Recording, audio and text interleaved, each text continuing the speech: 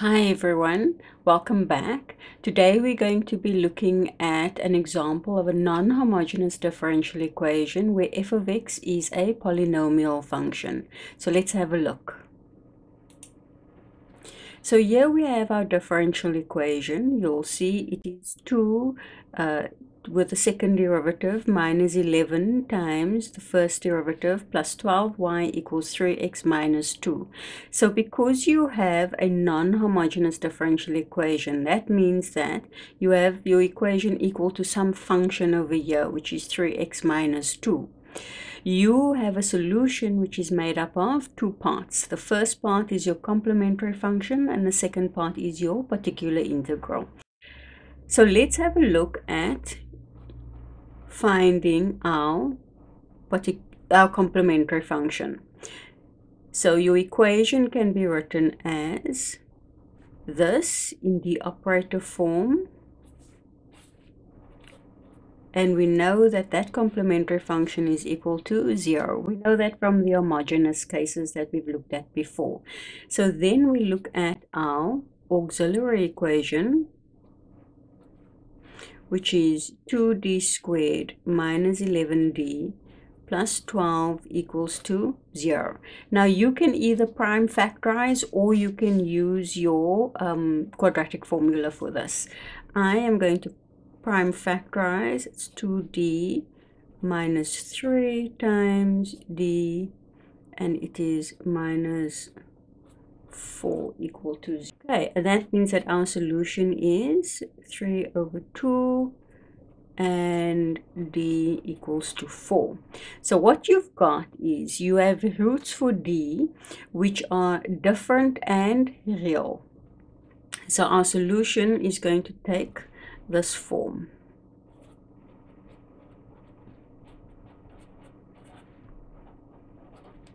So that's our complementary function. Now for our particular integral,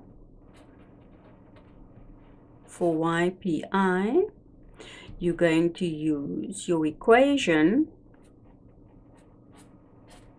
times ypi has to equal 3x minus 2.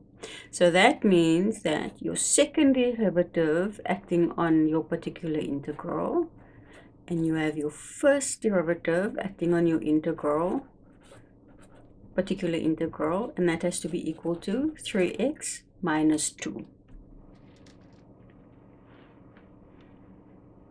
Right? So what you're looking for is you are looking for a trial function for your particular integral, so that when you find your first derivative and your second derivative and you substitute into this equation here, your equation has to balance, which means that everything on your left hand side has to simplify down to 3x minus 2. So let's choose a function.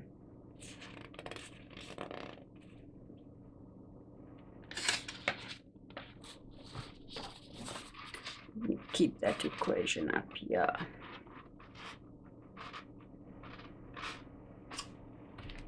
Okay, so let us choose ypi, and you see what you've got here is you have a polynomial, so there's a to the power 1. So chances are your trial function is going to have a form something like this. Because when you substitute into your left-hand side, you need to have an x term and you need to have a constant value as well. So our first derivative is then going to be c, and our second derivative is going to be 0, right? Then we substitute in, so we substitute into our equation.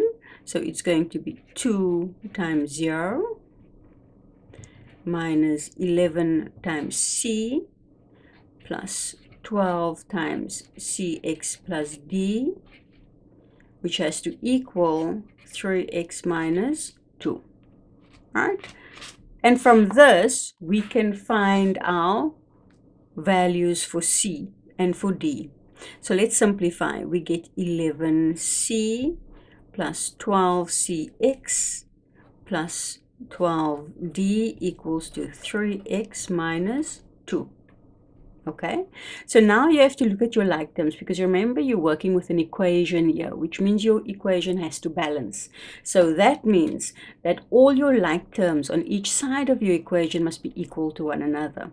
So all your x terms, so that is an x term there, and that is an x term there. Those must be equal to one another. All your constant values, so this one is constant, that is constant, and that is constant. They need to be equal to one another. So it means that minus 11c plus 12d has to be equal to minus 2. 12cx has to be equal to 3x. And that means that c is a quarter. Right? Then we can find d because we now know what c is. Therefore, we have minus 11 times a quarter plus 12d equals minus 2, which means we'll have 12d equals minus 2 plus 11 over 4, and that simplifies to, it is 3 over 4, which means d is going to simplify down to 1 over 16. Okay, so that means now we have our values for c and d, which means that our particular integral is going to be a quarter x plus 1 over 16, which means our final answer,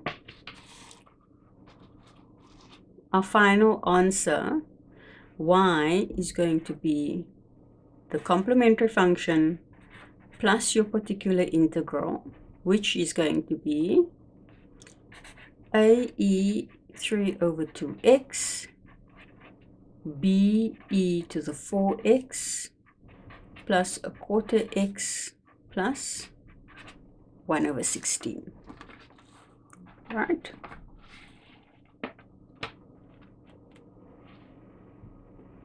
Right, so you see that your complementary function plus your particular integral. So this is the complementary function that we found earlier, and that is our particular integral. And this here is the general solution of the differential equation.